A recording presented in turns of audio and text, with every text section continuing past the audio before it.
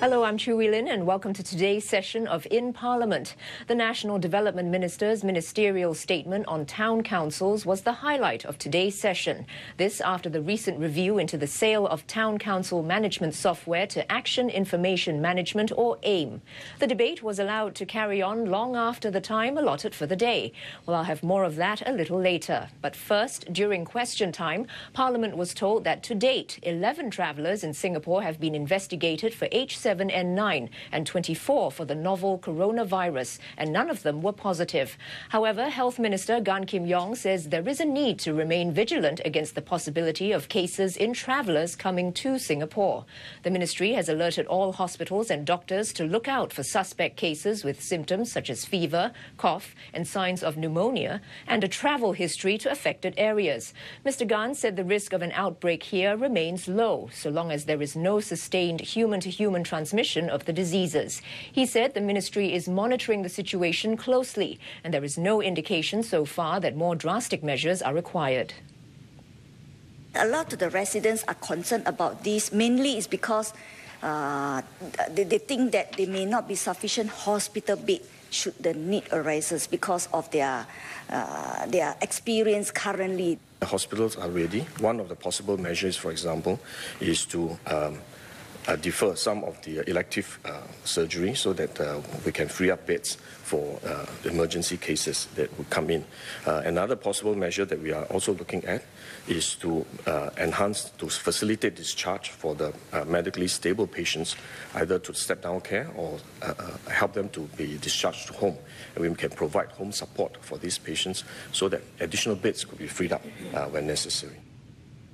Communications and Information Minister Dr. Yaacob Ibrahim says his ministry will do its due diligence to determine whether the review on party political film restrictions are in line with societal changes. He was responding to a question from MP Zaki Mohammed, who said the political landscape had changed since amendments were last made in 2009, and asked whether feedback would be sought in this area. Dr. Yaacob had earlier announced that his ministry is reviewing the Films Act and intends to introduce amendments to the Act. The review includes existing political party films. The government has accepted the recommendation and amended the Films Act in 2009 to allow political films that do not depict events, persons or situations in a dramatic way. This was done to allow greater space for political discourse while ensuring that political debate in Singapore remains serious and robust. Both objectives remain relevant. However, we recognize that it is useful to periodically review and assess if existing rules governing PPFs continue to be the best way to achieve these objectives as our society changes and our polity matures. Sengkang and Punggol will each have 14 new childcare centres within the next 2 years. And by 2018, Sengkang will have an additional 9 centres, while Punggol another 12. Acting Minister Chan Chun Sing said the Early Childhood Development Agency is working with HDB to pre-build childcare facilities alongside upcoming BTO projects. The agency is also open to alternative locations such as workplaces, disused facilities and integrated developments. How is demand determined? I'm asking this because even for mature estates, there are also BTO projects coming up, and anticipated would be young families moving in as well. And so I would think that there would be an increase in demand for childcare, student care and even infant care. So how we determine demand is based on the cohort size in the respective estates. We also take in feedback from the respective grassroots leaders if they see a demand for such things. We also look at the queue at the existing childcare places in the vicinity so that we have a sense of what's the demand. For example, we also understand that in Sengkang and Punggol, generally the younger families there have less grandparent support, so they will need a bit more childcare places, and that we have catered for it accordingly. The penalty for high-rise littering is likely to be significantly raised. That's what Environment Minister Vivian Balakrishnan told the House. He said he's not satisfied with the situation currently, referring to the low number of culprits caught against a large number of complaints annually. The most recent cases, he added, were only fined between $800 to $1,500. Since closed-circuit television cameras were installed in hotspots in 2011, Dr. Balakrishnan said 12 suspects have been caught and 5 prosecuted. However, the number of complaints received a year stands at 8,000. He said CCTVs are used only as a last resort after MPs and local grassroots and authorities fail to nail the culprit. Several MPs had a number of suggestions to tackle the issue, but Dr. Balakrishnan maintained that installing more CCTVs cannot be the only solution. This cat and mouse game cannot be the real solution, and we need more effective assumption of personal responsibility, and we need local action on the ground by people who are actually living there and actually know who the culprits are. Having said that, there's also a very small minority who frankly really have mental problems, and even their family members are aware of it and sometimes reach the end of the limit. And in those cases, what they really need is psychiatric help and treatment. And it's not a matter of penalties and photographing them on camera. Well, after question time, National Development Minister Boon delivered his ministerial statement on town councils. This comes after a review looking into the sale of town council management software to Action Information Management, or AIM, a PAP-owned company. Questions had been raised about a possible conflict of interest in AIM contracting with town councils run by PAP MPs. Now, while the review concluded that the AIM transaction in 2010 has complied with the Town Councils Act and financial rules, Mr Khaw announced a subsequent review on town councils in Singapore. It will be headed by Senior Minister of State for National Development, Lee Yi-hsien. Mr Khaw said the review will examine at least 3 areas. Firstly, the town council's duties and responsibilities. Mr Khaw said the current legislation where an elected MP runs a town council has been largely successful, but some have suggested going back to the government administering estates all over Singapore. He said an accommodative solution will need to be reached. The legislation to empower the elected MP to run the town council so that he can respond more promptly to his residents' needs and work with his voters to shape their town's identity has generally been a success. The need to create a nexus between an elected MP and his voters through his work in the town council, which has a direct bearing on the daily life of the residents, is a strategic imperative which cannot be faulted. We should not return to status quo ante, where HDB administers estates all over Singapore and MPs have no authority or responsibility over what is done or how well things work. I'm hopeful that 2 decades of actual experience in running town councils will enable us to evolve a good, practical approach. The second area to be reviewed is the adequacy of town councils' sinking funds and its long-term financial sustainability. Town councils are required under the Town Councils Act to build up sinking funds for big-ticket items like lifts, mechanical and electrical equipment, and major repairs. But Mr Khaw said most find it difficult to explain to residents why their service and conservancy charges have to go up to build the funds further when there are already millions of dollars in it. He noted that some have resorted to delaying increases which are necessary, creating a serious problem eventually when replacement and maintenance works are due. Mr Khaw also cited other examples to illustrate how political pressures on town councils can lead them to making suboptimal decisions, resulting in poorer outcomes for residents. MND has also observed that town councils do not want to take on more responsibilities, especially if these carry a political cost. There are currently 2 cleaning teams. One contractor appointed by the Hawkers Association. They clean the tabletops. Another team by the town councils clean the floor and also the toilets. I mean, we know, we laugh about it. This division is clearly inefficient. But to consolidate the cleaning function into one will require the town councils to have to charge the storeholders a higher— and most are reluctant to do so. Mr Khaw said the handover and transition arrangements when MPs change will also need to be examined. He said the report had pointed out that the current Town Councils Act does not have adequate provisions for such transitions. After the Punggol East by-election, Pasir Ris Punggol Town Council had to hand over the management of Punggol East SMC to Aljunied-Hougang-Punggol East Town Council. Both town councils agreed to an official handover on April the 30th, 2013, but they needed to share the office space from May the 1st, as Pasir Ris Punggol Town Council needed more time to prepare its alternative office before it could move out. How to share office space from May 1st became a point of discussions. There was initial frustrations when both parties could not agree to the proposed layout for the shared office. Differences also arose over several other issues. MND officers stepped in to facilitate a handover and broker an arrangement acceptable to both parties. And eventually both sides came to a compromise on the various issues.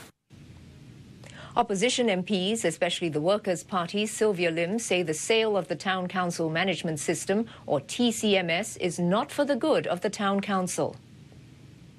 We believe that the sale of the TCMS by the PAPTCs, whatever its other ancillary benefits, was to enable AIM to cut off any non-PAPTC from using the TCMS at short notice, crippling the TC. I cannot help but recall the parliamentary debate in 1988 when the Town Council Bill was first presented for the second reading. At that debate, the then First Deputy Prime Minister Goh Chok Tong justified the introduction of town councils as providing political stabilizers to the political system. He said there was a need to protect the public by ensuring that political parties which aspired to be government should first prove that they could run a town council for a constituency. Workers' Party MP Pritam Singh said the lessons from the AIM affair is the depoliticizing of the relationship between the government and town councils. He said this is significant because it raises not just the issue of a review of the Town Councils Act, but the substantive relationship of the government towards wards which are not run by PAP town councils.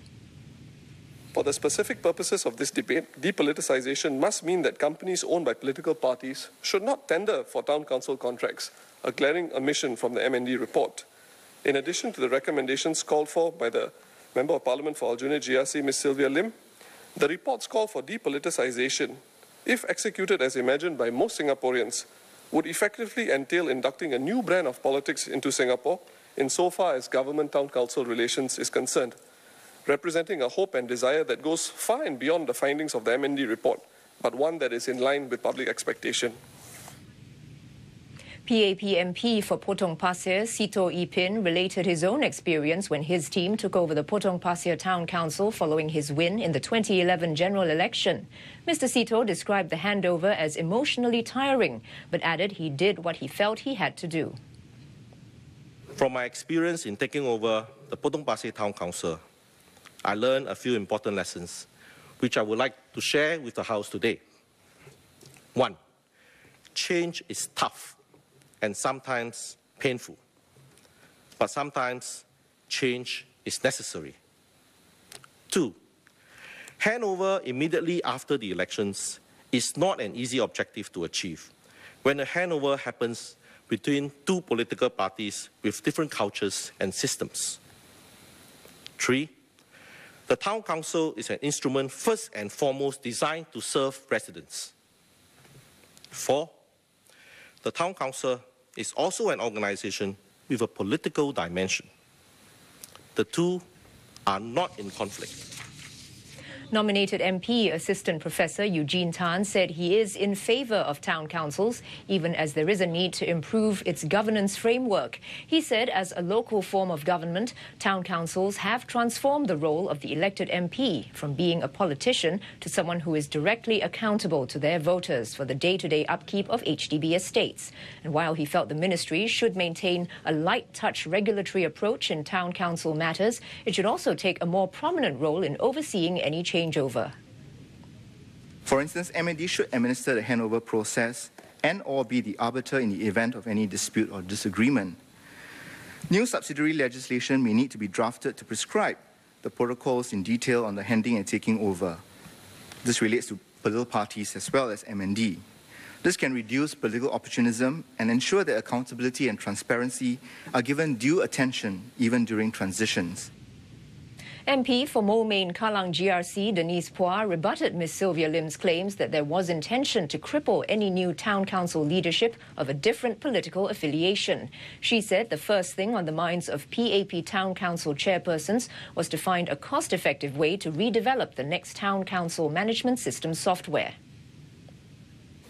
Factors such as cash flow, affordability, and perhaps ripping economies of scale were some of our top-of-mind considerations. To be honest, the last thing on the minds of my fellow TC chairpersons, our TC councillors and the staff, the last thing was to fix or to trip the opposition. Accusing us of plotting to sell the TCMS software in 2009, prior to the 2011 general election, is nothing but a figment of imagination of some parties. GE 2011 then was the last thing on our mind. Some of us don't even know we'll be fielded. We were more concerned with the mechanics of the old and the new software. Our conscience was and is clear. Wrapping up the debate, Mr Khaw Boon Wan said the National Development Ministry had applied the Town Council Act and financial rules consistently to all town councils. He said town councils were given the latitude to waive the need to call for a tender from vendors. And Ms Sylvia Lim had exercised this when Aljunied-Hougang Town Council appointed FM Solutions and Services, or FMSS in short, as its management agent in 2011. Mr Khaw told the House that FMSS was set up by a group of Hougang Town Council employees, a husband and wife team who have a long association with the Workers' Party. How would Ms Sylvia Lim characterize the FMSS transactions?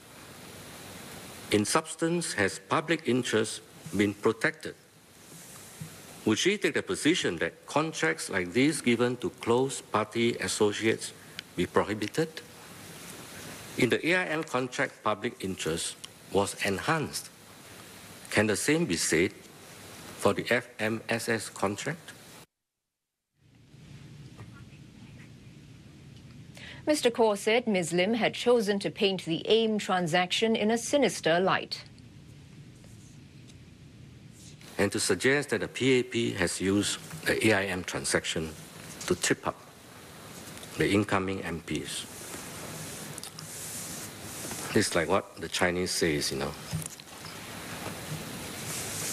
杯弓蛇影, seeing a snake in a cup, when actually it is nothing more than a reflection of a bowl hung on the wall.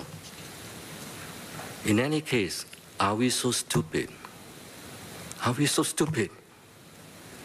As the Workers' Party themselves pointed out, the people who will suffer are the residents. Why would we want to deliberately disrupt the lives of residents in Aljunied? Would the WP just keep quiet and not make a political issue out of it?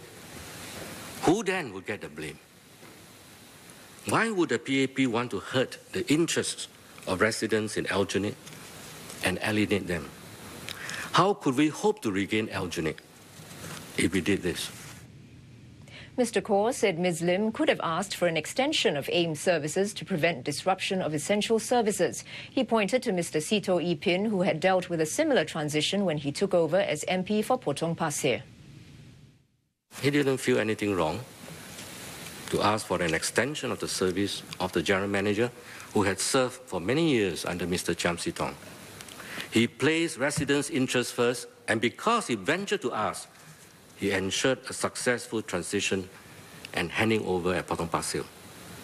The transition there was not without problems. There were many.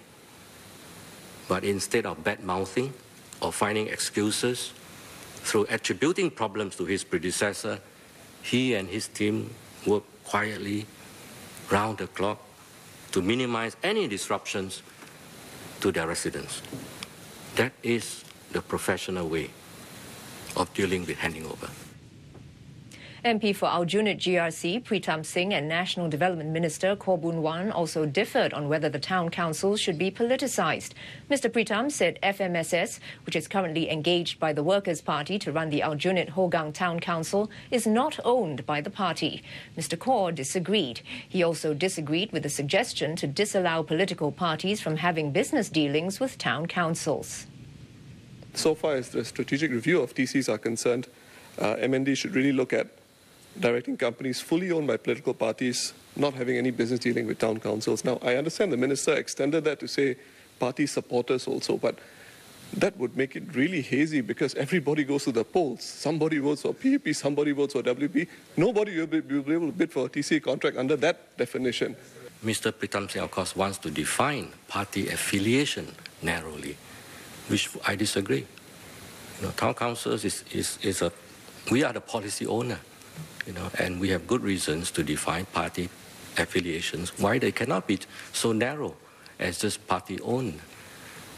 And FNSS shareholders are not ordinary Singaporeans. When Pritam Singh said, now by widening this definition, it covers the whole of Singapore. It doesn't. They are strong, clearly long-term supporters of the Workers' Party.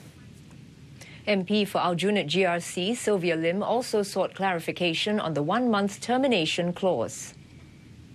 The Minister did not answer my clarification on his personal view of whether a 1-month termination clause for a critical IT system is reasonable and does not jeopardize continuity of services to residents.